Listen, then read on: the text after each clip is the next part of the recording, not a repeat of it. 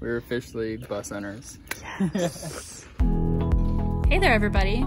That crazy woman right there is me, Emily, and this is Austin and our dog Zeus.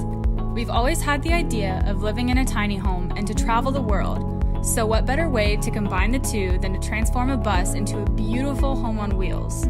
We wanted to share our journey with you by documenting our build as well as our travels once it's finished. So buckle up and enjoy the ride.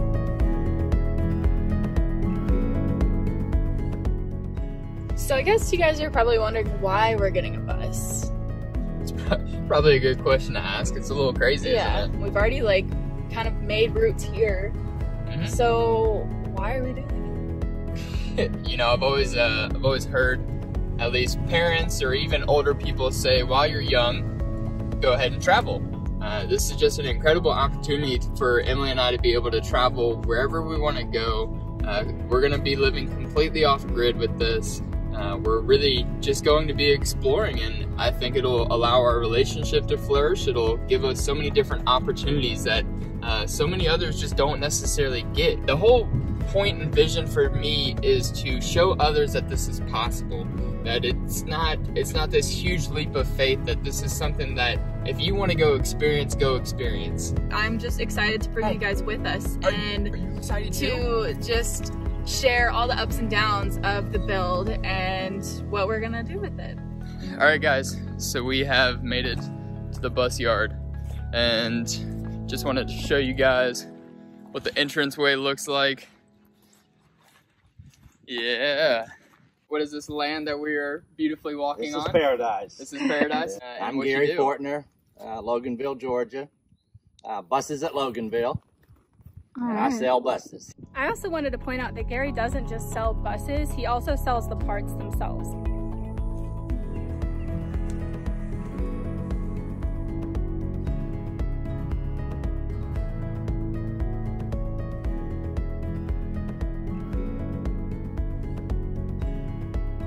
He has basically everything that you can think of for a car. We're excited. Can you tell a little bit about the bus that we actually got and picked out today?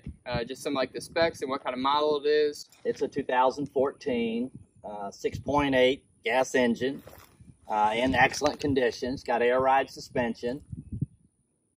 We took it for a test drive earlier on the bumpy road. Did the suspension test. And everything worked out just fine. That's good. But we're excited, and as always, it's a pleasure. Thank you. Same here.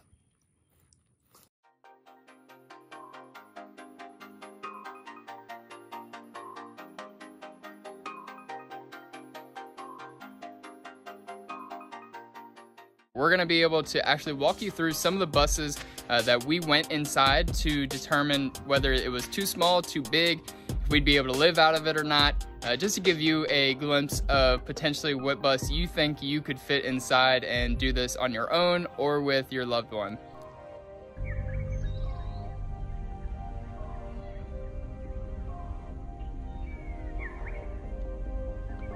Okay, so in front of us you see a Thomas full-length bus. This is something that Emily and I personally did not want to do, but we did want to give you a glimpse as to what one looks like. Come on, hey, let's go, hop up. All right, let's go. So a majority of people have been on a school bus before, but there's a couple different things that people do with this. Number one, since the height is an issue, they will tend to actually saw the bus in half and then raise it for a couple additional inches of height. Raise the roof. Yeah, hey, raise it up. But there are windows everywhere, and a lot of people actually choose to fill in some of these window spaces to give them a little bit more privacy. So for us personally, once again, this was just a little bit too long. I mean, this is, hi buddy. Just a little bit too lengthy for us. I mean, at this point, the bed, if we even tried to be luxurious, could be up to this point. You could put in potentially showers, a closet.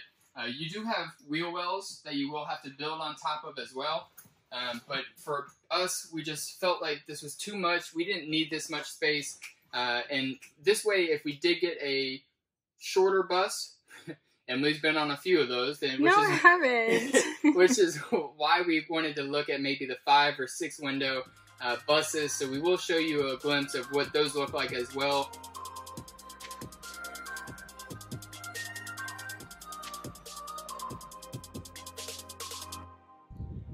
So behind me you actually see a 5-window bus. This is actually the size that I believed Emily, myself, and Zeus could fit inside until we got here and we took a look inside.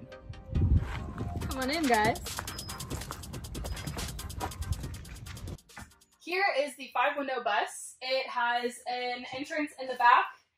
My thought is you could pretty much put a bed back here. You can do like a futon couch where it's like a couch and it slides out into a bed. For those of you that don't know what that is. You could do a kitchen counter right here.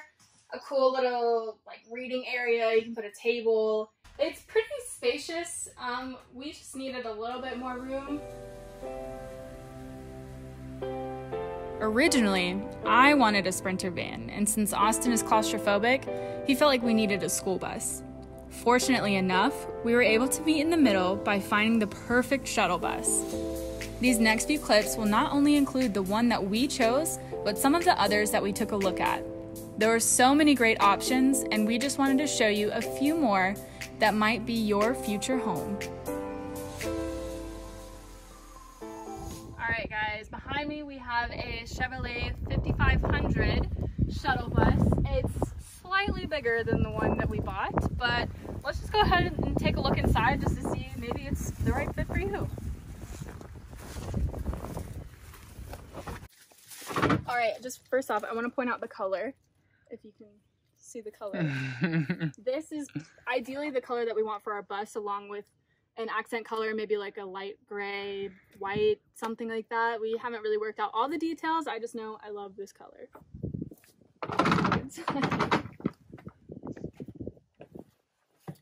Wow. As you can see, it definitely has a lot more room. More options available. You can literally have a full-size bathroom in here, preferably back here right next to the bed area. It's got the handicap windows. You can do a super long couch, an awesome kitchen. If you're a top chef like me, then that's ideal. You can have a closet. You can literally have 2 closets in here. You can have whatever you want. So why did we not go with this bus? Okay, we didn't go with this bus because Austin doesn't want to drive it as well as me. I'm going to do majority of the driving. And I don't want to have to drive something this big. It really just seems like a recipe for a disaster, and I don't want to have to deal with that.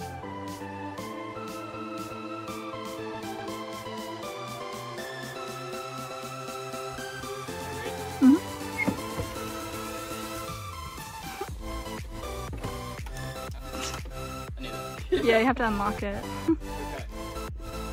We'll just go through the back door.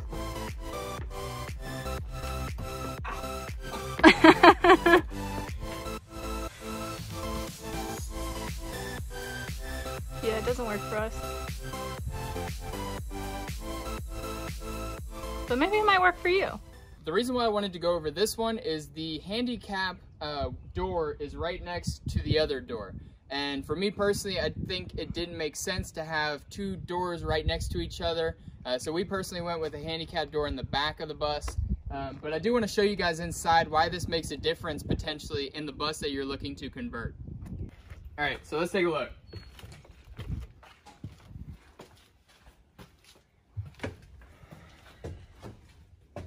So, for me personally, once again, I like to have easy access when I am leaving my bus or entering my bus. And whenever you look at this, there is no entrance possible or exit possible in this back end area, which means your only 3 point of entrances are up at the front of the bus. If you like the feeling of being more secure, then that's okay too, but if you do have the vision of having that bed looking out over the water and the mountains and opening up those doors, I doubt you're going to put your bed at the front of the bus.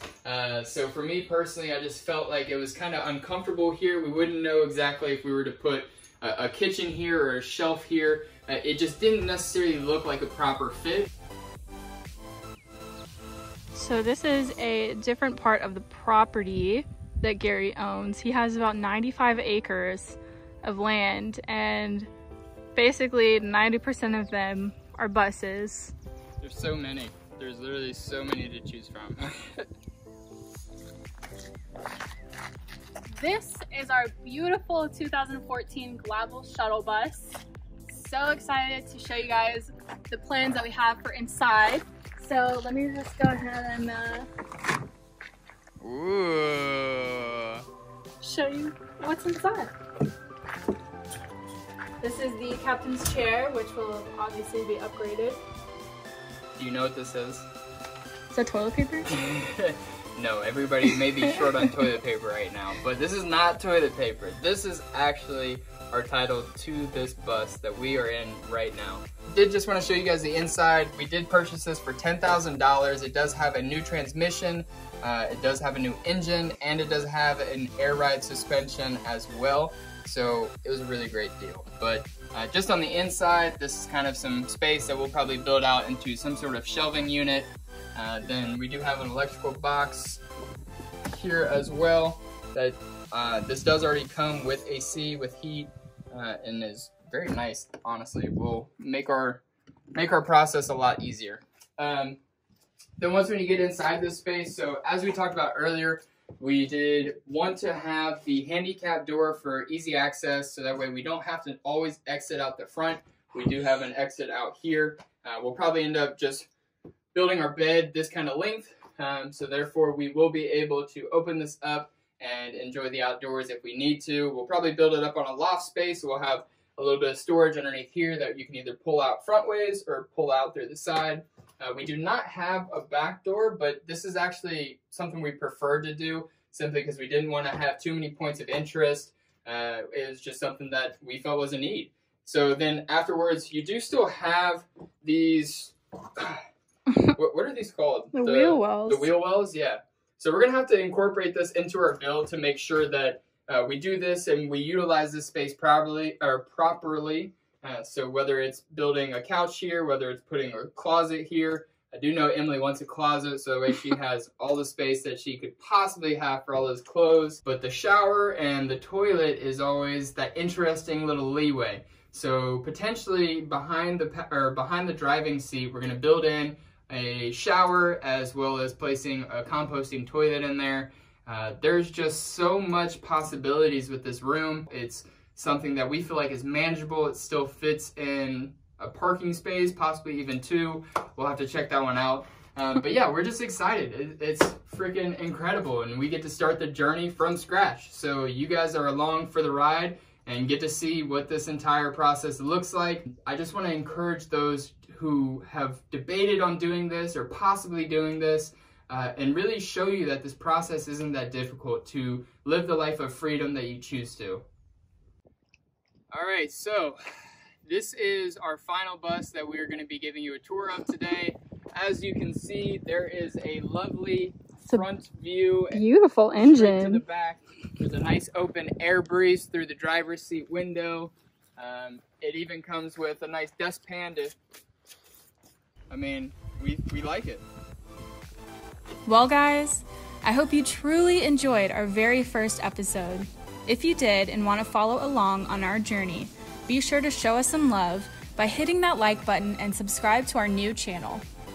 Thank you so much for tuning in, and we'll see you next time when we start day 1 of demolition.